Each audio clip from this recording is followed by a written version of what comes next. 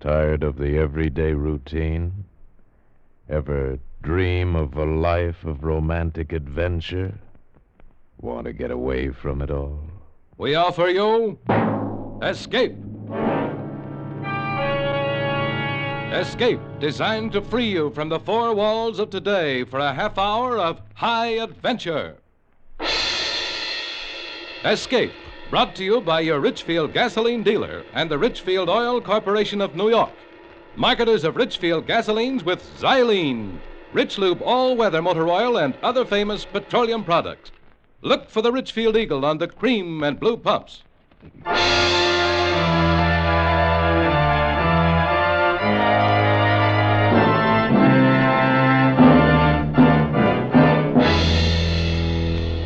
Tonight, we escape to a tropic harbor in Venezuela, and the story of a grim voyage of impending death which started from there. As Martin Storm tells it in his exciting story, A Shipment of Mute Fate.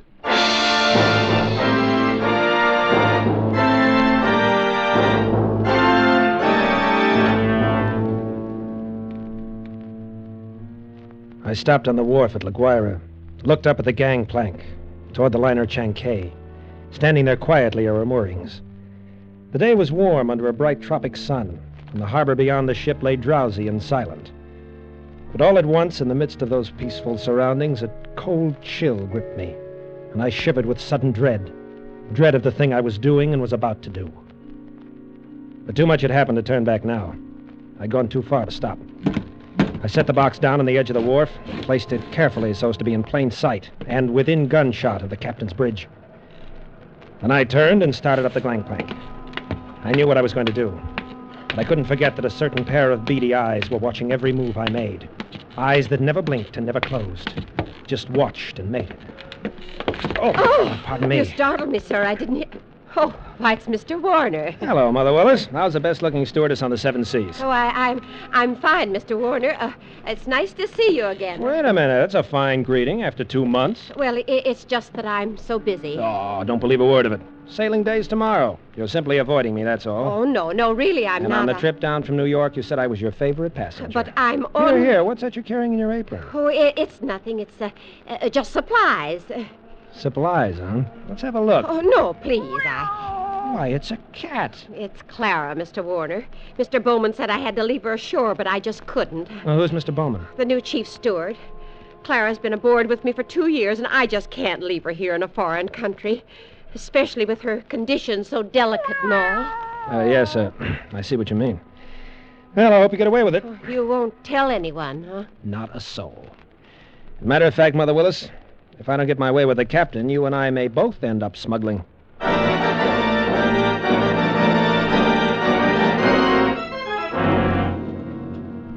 Most happy to have had you aboard on the trip down 2 months ago, Christopher. And I'm very glad you're coming along with us on the run back to New York. Thanks, Captain Wood. There is one thing, though. I'm having a little trouble with the customs man here, and I wondered if you I can't do it, Christopher. I just cabled your father this morning, told him I'd have done it for you if I possibly could. He sent a request from New York, you know. Yes, I thought he would. I wired him from upriver last week. Well, I hated to refuse, but it's absolutely out of the question. Captain Wood, I'm afraid I don't follow you. Responsibility to the passengers, son. We'll have women and children aboard. And on a liner, the safety of the passengers comes ahead of anything else. But with proper precautions, Something Captain. might happen. I don't know what, but something might. You've carried worse things, Captain. There isn't anything worse, Christopher. And any skipper afloat will bear me out. No, I simply can't take the chance. And that's final. Final. It wasn't final if I could do anything about it. I hadn't come down here to spend 2 months in that stinking back country and then be stopped on the edge of the wharf. 2 months of it. Heat, rain, insects, malaria. I'd gone clear in past the headwaters of the Orinoco, traveled through country where every step along the jungle trail might be the last one. Sanchez. Si, Senor Warner. Better tell the men to start looking for a place to camp. It'll be dark in a little while. Si, Senor. Very soon we turn to river. Camp on rocks by water. This very bad country. It's very bad country. You've been saying that for 10 days now. Very bad country. Si, Senor Warner. This very bad country. Ah, skip it, will you? For all the luck we've had so far, it might as well be Central Park. Central Park? I don't understand. Never mind. But if we don't find something... Here, what's the matter? Quiet now. Sanchez, what's wrong? There in the path. See? Bushmaster! Bushmaster. The deadliest snake in the world. Bushmaster. Its Latin name was Lachesis mutus. Mute fate. It lay there in the center of the path, an 8-foot length of silent death, coiled loosely in an undulant loop, ready to strike violently at the least movement. Here was the one snake that would go after any animal that walked, or any man. It lay there and watched us, not moving, not afraid, ready for anything. The splotch of its color stood out like a horribly gaudy floor mat lying there on the brown background of the jungle, waiting for someone to step on it. Here was what I'd come 2,000 miles for. A bushmaster. Sanchez! I didn't want that snake killed. He no kill, senor. He gone. Bushmaster very smart, very quick. See bullet in time to dodge. Anyway, he's gone. The only one we've seen in 5 weeks. Oh, we find other. This very bad country. Well, lay off that gun next time. Don't shoot, you understand? Why you say no shoot? You want Bushmaster? Sure, but I want it alive. Nombre sacristo. Senor Warner, you tell me you want Bushmaster, but you no say alive. You're getting $200 for it. For dead man, what is $200? Tomorrow we go back to Caracas. I'll make it 500, Sanchez. I catch water snake, rattlesnake, any other kind, but I no catch Bushmaster. We go back to Caracas. Sanchez, I'll give you $1,000. It cost me $1,500. But 3 days later, Sanchez brought me the snake in a rubber bag. He was shaking so hard I thought for a moment the thing had struck him. One thing you make sure, Senor Warner. No turn him loose in Venezuela. Because he know I the one who catch him. And he know where I live. All right, Sanchez, I'll keep an eye on him. Tambien he know you pay me to catch him. All the time he watch and wait for you too. You no forget that, Senor Warner, because he no forget. Not ever. Well, after going through all that trouble and danger, I wasn't going to let a pig-headed ship's captain stop me at the last minute. At least not as long as the cables were still in operation between La Guaira and New York.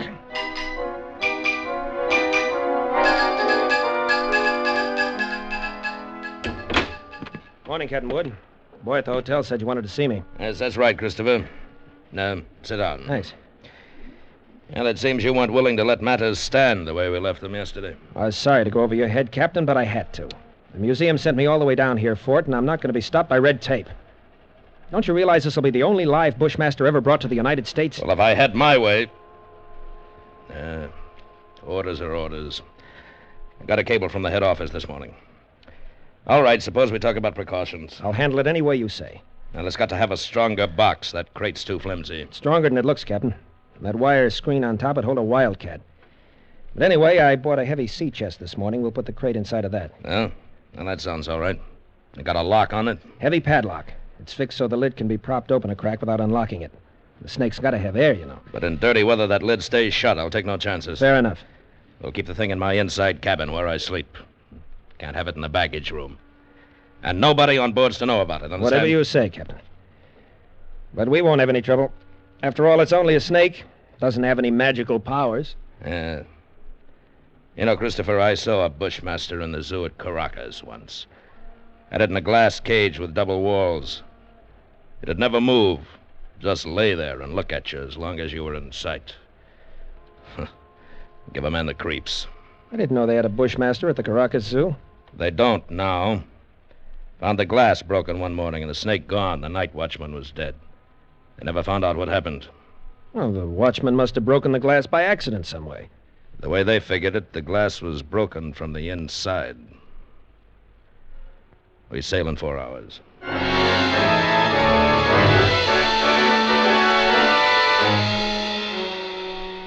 Into the Caribbean, with perfect weather and a sea as smooth as an inland lake. The barometer dropped a little on the 3rd day, but cleared up overnight and left nothing worse than a heavy swell. But in spite of the calm seas and the pleasant weather, I was becoming possessed with an ominous anxiety. I was developing an obsessive fear of that snake. I stayed clear of the passengers pretty much. Got the habit of dropping into Captain Wood's quarters several times a day. He kept the heavy box underneath his berth. I'd approach it quietly and shine my flashlight through the open crack. Never once could I catch that 8-foot devil asleep or even excited. He'd be lying there half-coiled, his head raised a little, staring at me with those beady black eyes, waiting. He'd still be like that when I turn away to leave. Maybe that's what bothered me. That horrible and constant watchful waiting. What in the name of heaven was he waiting for? Well, hello there, Mr. Warner. Oh, how are you, Mother Willis? My, but you and the captain spend an awful lot of time around this cabin. I'm beginning to think the two of you must have some guilty secret. Nah, nothing like that, Mother Willis. I don't know about Captain Wood, but I certainly don't have any guilty secret.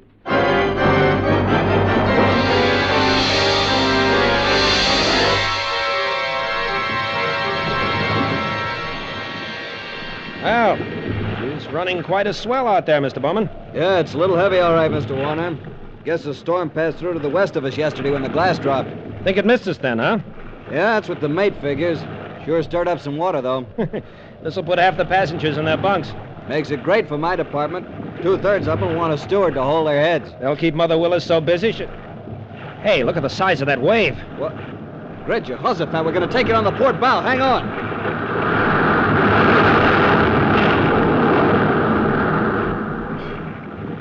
Wow. That was a freak if there ever was one. Not another wave that size in sight. You see 'em like that sometimes, even in a calm sea. I got to get topside, Mr. Warner. That water probably did some damage on the officer's deck. Yeah, I suppose... Hey, wait a minute. Yeah? What did you say? The wheel companionway was open on the port side. Bridge cabins must have taken a pretty bad smashing. They're right below... Something wrong with Mr. Warner? No. No, nothing at all, Mr. Bowman. At least I hope not.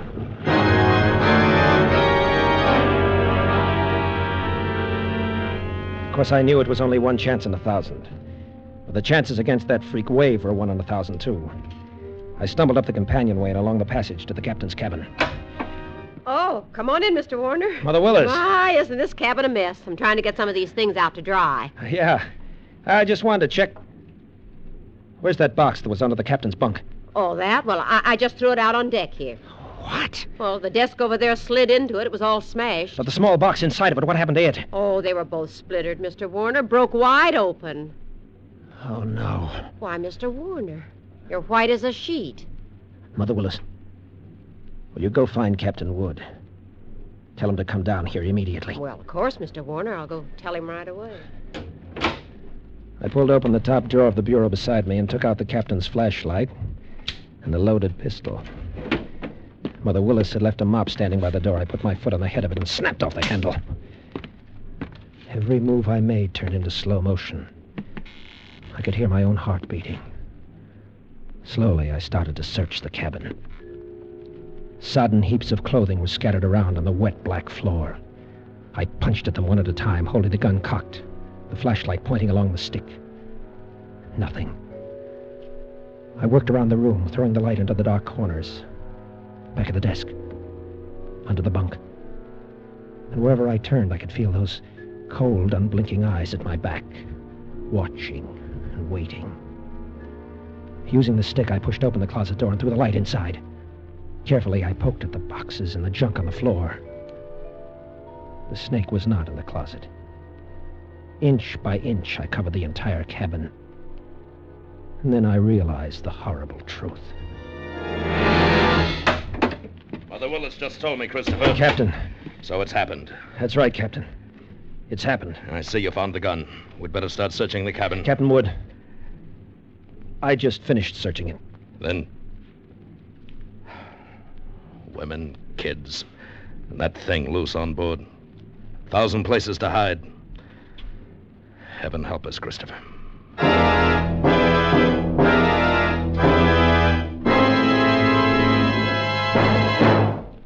Can you guess what this is? Research scientists worked for years to produce it. It gives your car new high Antonoc. It cost you nothing extra. Well, it's xylene. Xylene is one of the highest Antonoc gasoline components ever discovered. And today, every gallon of Richfield gasoline contains this super component, xylene. Richfield gasoline with xylene gives you new high Antonoc power. Power that purrs like a kitten but pulls like an ox. Smooth, knockless power to zip you out ahead in traffic and keep you there. In addition, the Richfield dealer offers you a choice of 2 great Richfield gasolines with xylene. Buy Richfield High Octane at regular price for the average motor. Get Richfield Ethyl. Ethyl at its best for best results in the highest compression motors.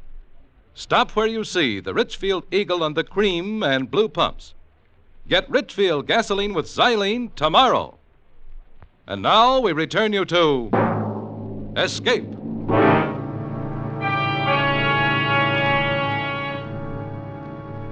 There's no use starting to blame anybody now, gentlemen. I didn't call you officers in here to pass judgment. The thing's done, and that's that. You're right there, Captain. What we have got to do is make up our minds how we're going to handle it. It'd be easier if we didn't have to tell the passengers and crew, sir. I've seen panics aboard ship before. Yes, I agree with you, Mr. Bowman, but I don't quite see how we can avoid it. They got a right to know. As long as that snake's loose, everybody on board's in the same danger. And they all ought to know about it. Captain Wood, that thing is 8 feet long. It can't simply crawl into a crack. Why don't we make a quick search of the whole ship before we spread any alarm? Yes, I've thought of that, Christopher. As far as I can see, the only place it couldn't be is in the boilers or on top of the galley stove. It might have crawled overboard. We can't count on that. We've got to assume it's on the ship somewhere. Yeah, well, that could be anywhere. In a coil of rope or in a pile of clothes. Yes, or under some woman's berth. Or a baby's crib. Or even... You've already said it. That Bushmaster could be anywhere. We've got to do something. We've got to do it fast. All right, gentlemen. I think the best idea is to follow Mr. Werner's suggestion and make a quick search first. You agree to that? Yes, sir. I do. Then if we don't find it, we'll have to warn the passengers. Captain, we've got to find it. Alone in the dim baggage room, I went through the same movements as I had earlier in the captain's cabin. Gun in one hand, flashlight in the other, poking into every dark corner, behind every trunk and every box. Since there was no one in the baggage room, I could keep the gun cocked and ready. The rest of those poor devils were having to do the same thing, barehanded. All over the ship, the search went on. Here now, steward. What on earth are you doing rummaging through my cabin? Just checking up, ma'am. Well, I'm quite sure there's nothing in here that has to be checked. Sorry, ma'am. Captain's orders. It'll only take a few minutes. Well, I never heard of such a thing. A passenger simply doesn't have any privacy at all. I've traveled on a lot of different lines, but I've certainly never heard of anything so completely high-handed. I'm sorry, sir. I wonder if you'd mind moving over to the other rail. I'd like to look through these lockers. Yeah, sure. Go ahead. What's the matter? You lost something? No, just looking things over. Nothing in there but life preservers. Yeah, that's right. Must be getting ready to sink the boat, huh? Gonna collect all the insurance, eh? Gonna send us all to the bottom, huh? But not one of us could find that deadly shape. Perhaps coiled in some dark corner or outstretched along a window seat. Not one of us caught a glimpse of that horrid head with its beady black watchful eyes. It was nearly dark when we met again together in the chart room. Well, gentlemen, there's no other way around it. We've risked all the time we can. We've got to warn the passengers. But how'll we do it, Captain? Call them all together in the lounge? No. If we did anything like that, we'd be asking for a panic. We'll get one whether we ask for it or not. Pick a few men and go through the cabin decks. Tell them individually, inside their cabins. Watch for any that act like they might cause trouble, and we'll keep an eye on them. Handle the crew the same way. Yes, That's it. Now, as soon as you're finished, arm all the deck officers and start searching again. Our only chance of preventing a panic is to find that snake.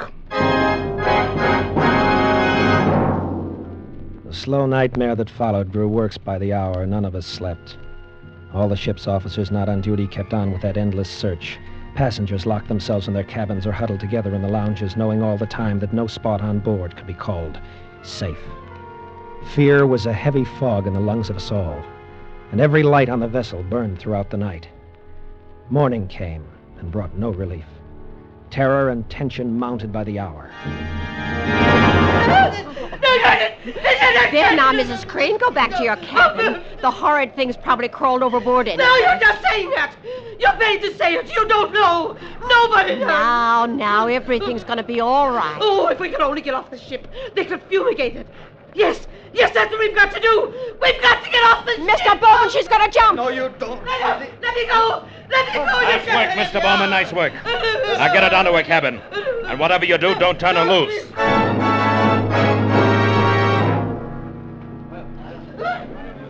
I'm telling you, you don't know where it might strike you. Why, you can't put on a coat or move a chair without risking your life. Something's got to be done. Or it might be right here in this lounge. All right, mister. You better quiet down and take it easy. Take it easy, huh? You're a great officer. Why don't you do something about it? Thing might be crawling around here right under our feet somewhere. I said shut up. Are you trying to start a panic? I got a right to talk. I don't want to die. Nobody's going to tell me what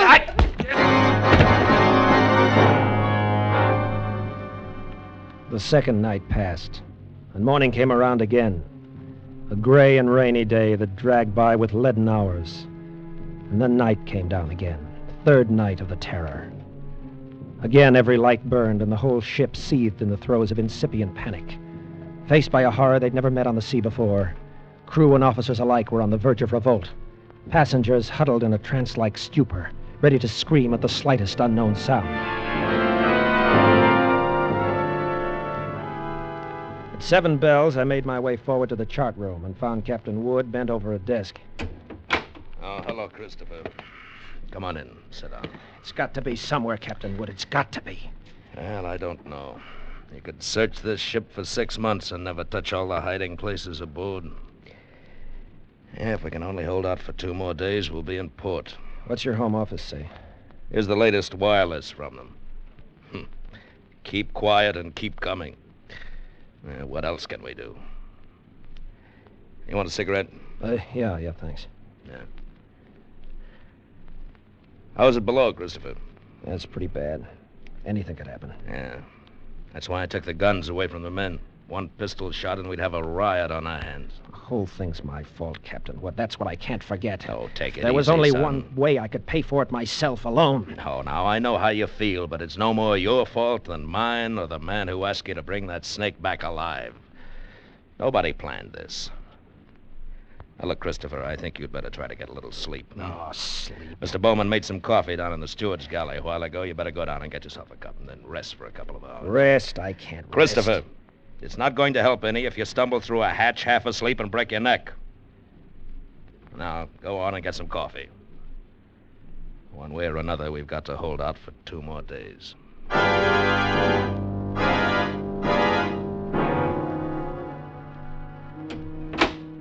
The light was on in the steward's galley. The coffee pot was standing on the stove. It was still warm, so I didn't bother to heat it. I poured out a cup, carried it over, and set it on the porcelain tabletop in the center of the room.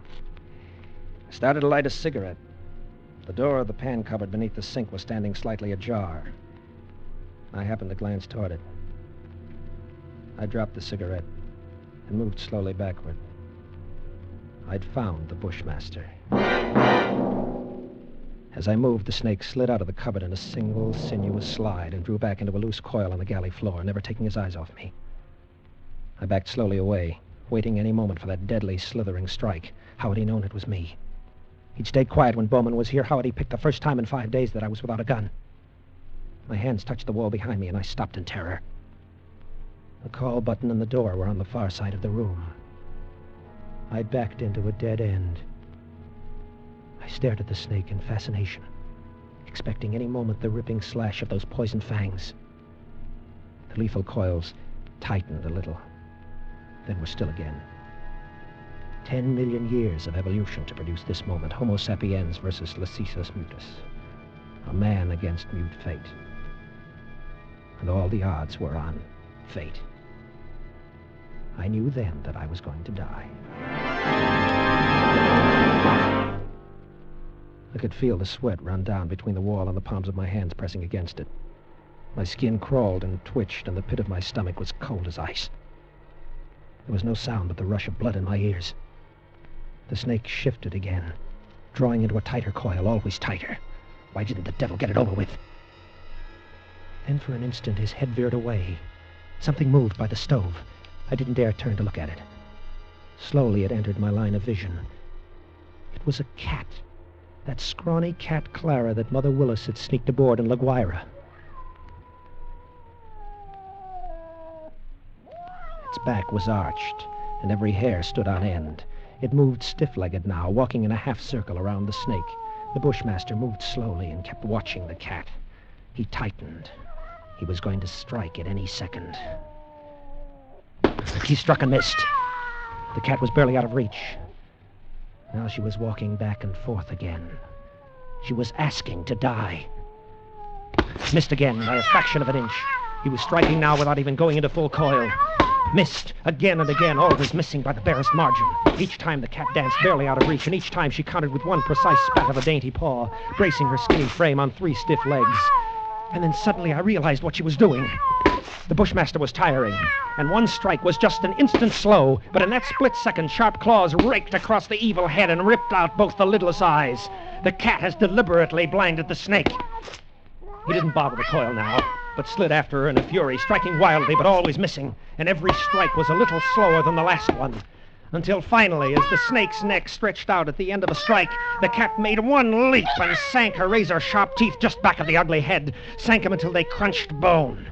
With tooth and claw she clung as the monstrous snake flailed and lashed on the floor, striving to get those hideous coils around her, trying to break her hold to shake off the slow and certain paralyzing death that gradually crept over him, and at last stilled his struggles forever.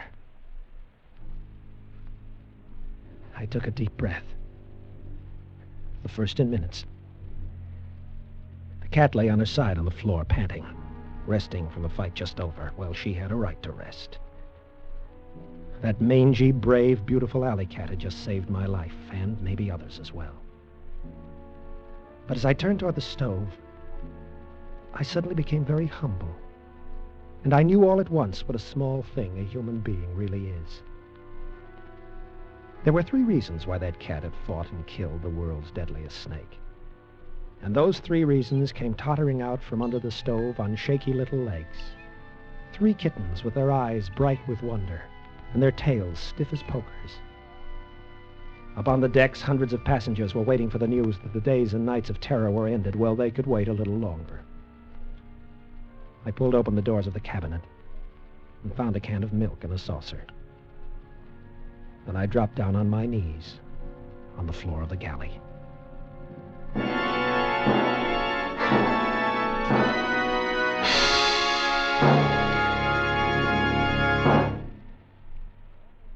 In summer heat, when the old sun beats down and the thermometer goes up and up, your car's motor gets really hot.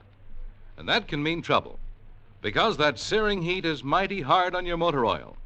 In summertime especially, you need the protection of oil that holds its body under the toughest driving conditions. You need Rich Lube all-weather motor oil. Rich Lube is refined 100% from the costliest Pennsylvania crude obtainable. Rich Lube is tough. It protects your motor by drawing excess heat away from moving parts and by its great lubricating qualities. Moreover, it contains special chemicals that combat carbon and harmful deposits. It cleans your motor as you drive. So get real motor protection this summer. Ask the Richfield gasoline dealer to change your oil to Rich Lube, all-weather motor oil. Keep your motor clean. Keep your motor young.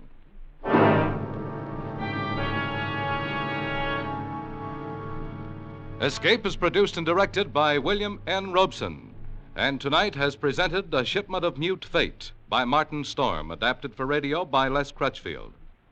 David Ellis was Chris, Bill Conrad the captain. Sarah Selby was Mother Willis, and David Light was Clara the cat. Others in the cast were Werner Felton, Ted DeCorsia, Harry Bartell, and Paul Frees. Special music arranged and played by Ivan Ditmars. Next week. You're running a charter fishing boat in the waters off Nicaragua until one day a client suddenly offers to shoot you in the leg and throw you overboard to the ravenous sharks and barracuda from which there can be no escape.